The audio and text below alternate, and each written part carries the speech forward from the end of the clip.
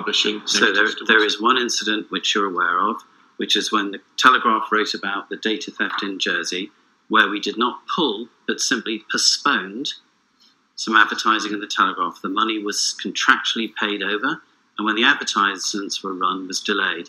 The decision was a commercial decision. Remember, I'm running a global business where advertising is about getting to sell more products and services, where we felt that nobody in their right mind was going to buy an HSBC mortgage or credit card with the juxtaposition of our adverts with that coverage. So that was postponed by a matter of months, but there was no financial change whatsoever. The money had already been committed by contract to the Telegraph.